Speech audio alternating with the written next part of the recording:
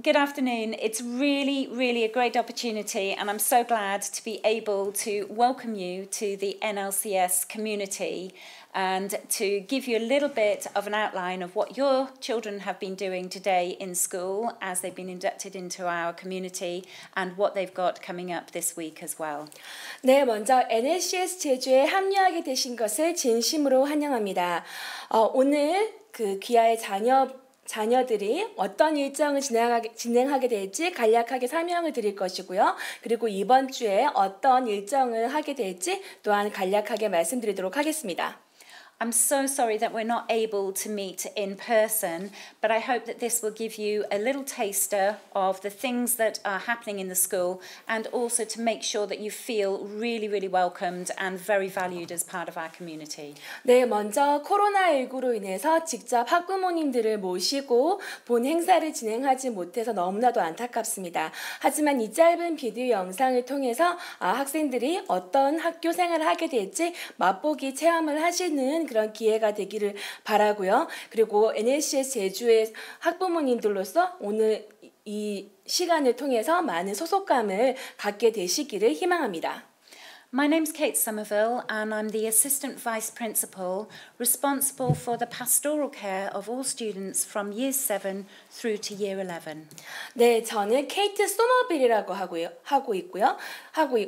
제 이름은 케이트 소머빌이고요. 7학년부터 11학년 학생들의 학생 생활 지도 전반을 지도하고 있습니다.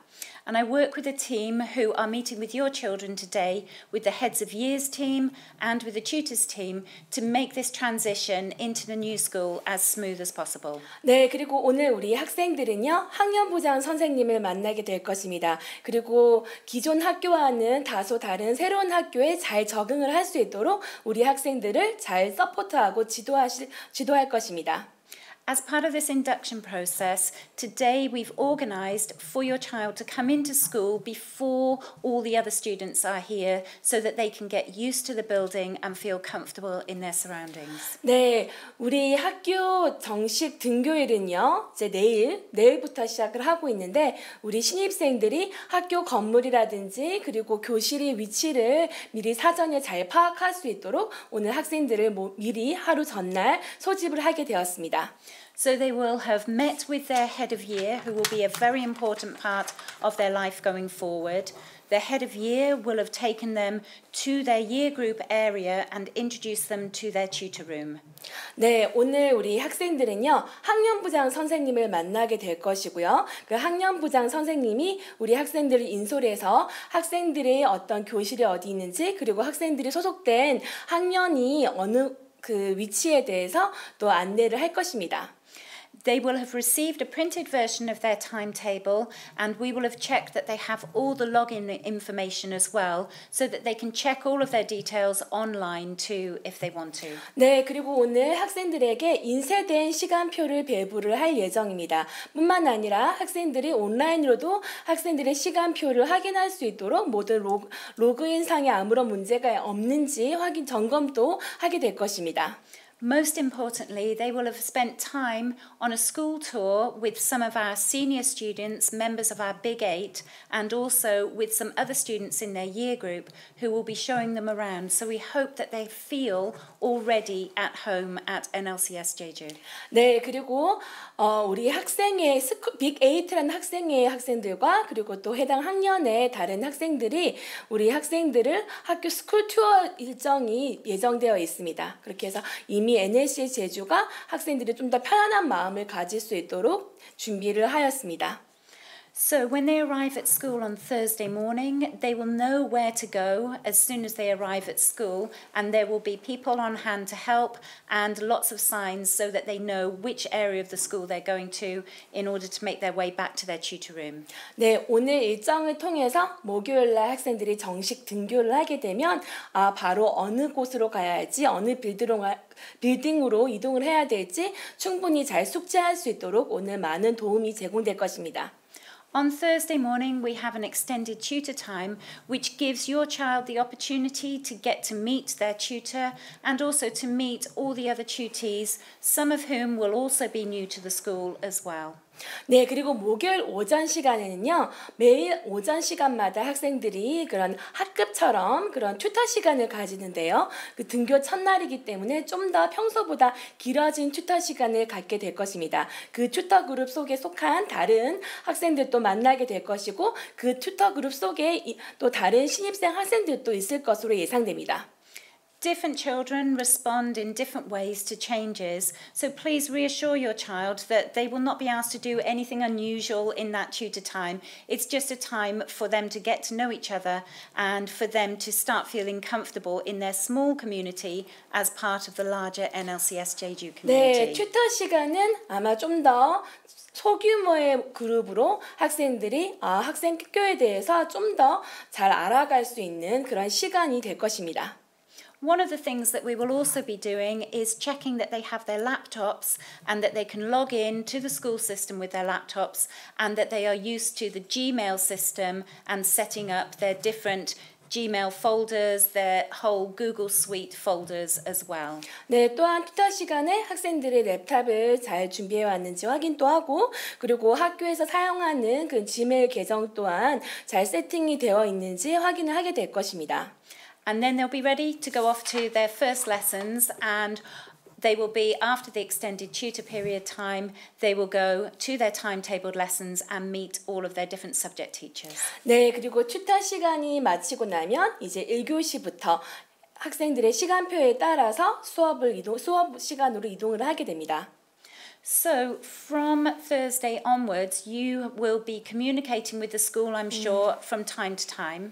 네, 이제 목요일부터 또 학교에 학부모님들께서 연락하실 일이 있으실 텐데요. 그럼 어느 곳에 연락을 하셔야 할지 말씀드리도록 하겠습니다. Up to this point, most of your communication has been through the admissions team. 지금까지는 입학처와 연락을 많이 주고받으셨을 텐데요. And Thursday represents a changeover. So if you have any questions about attendance, buses, all sorts of logistical questions, please could you contact the senior school office and they are the best placed people to put you in contact with the people who can help you. 네, 하지만 이제 목요일부터는요. 학교 관련된 일반적인 질문 문의사항이 있으실 때요. 뭐 버스라든지 아니면 학생의 어떤 출석 문제에 관련해서 문의사항이 있으실 때는 시니어 스쿨 행정사무실로 연락을 해주시기 부탁드립니다. For more individual issues, questions about your own child, about maybe their progress as they're settling in, any concerns that you have of an individual nature, please contact your child's tutor directly. 네, 하지만 학생 개인적인 문제라든지 학생과 직접적인 관련된 문제에 관해서 문의사항이 있으실 때는 튜터 선생님에게 연락해 주시기 바랍니다. So to conclude, we're again really sorry that we couldn't meet with you in person, but we hope that this video will be partly a substitute for that. 네, 정말 코로나19로 인해서 학부모님을 직접 뵙지 못해서 너무나도 안타깝습니다. 하지만 이 짧은 영상이 학부모님께서 우리 학생들이 어떻게 생활을 하는지 확인하실 수 있는 그런 유용한 도구가 되었으면 좋겠습니다. In addition, we are going to send you an email which has the links to all of our documentation and another video which will help you to log on to the system and who to contact if you're not able to do that as parents. 네, 그리고 빠른 시일 내에 학부모님께 이메일 드리면서 학부모님께서 숙지하셔야 될 그런 모든 도큐멘테이션, 그런 서류를 보내드릴 것이고요. 그리고 학교 시스템에 어떻게 로그인을 하는지 그런 영상이 담긴 설명서도 보내드리도록 하겠습니다. Over the next few weeks, we've got many things to look forward to, and in particular, we have our year group information afternoons beginning on August the 27th with Year 7. 네, 그리고 앞으로 몇 주간 각 학년별로 그런 교과목에 관련된 그런 인포메이션 세션이 준비되어 있습니다. 가장 먼저 시작하는 것이 8월 27일 날 시작하는 7학년 인포메이션 세션이 있습니다. And these will be opportunities for you to ask questions, to hear from our curriculum leaders, and to be given an introduction to our reporting and grading system as well. 네, 인포메이션 세션 때 학교 그 학년별로 교과 과정 관련하여 질의응답 시간도 준비되어 있고, 그리고 학생들의 어떤 성적표 발송에 관련해서도 문의사항 있으시면 그때 질문해 주실 수 있습니다. We really hope that your child has a great day on Wednesday and for the rest of the week. But if there are any concerns at all, please do not hesitate to contact the tutor and just let us know. 네, 수요일부터 시작 이제 NLCS 제주에 이제 합류하는 우리 모든 신입생들이 즐거운 학교 생활을 하길 바라고요. 그리고 가장 중요한 것은 문의 사항이 있으실 때 언제든지 학교에 꼭 연락해 주시기 부탁드립니다. Thank you for your time and welcome to the NLCS Jeju community. 네, 귀한 시간 내주셔서 정말 감사드리고요. NLCS 제주에 합류하신 것을 진심으로 다시 한 번 더 환영합니다.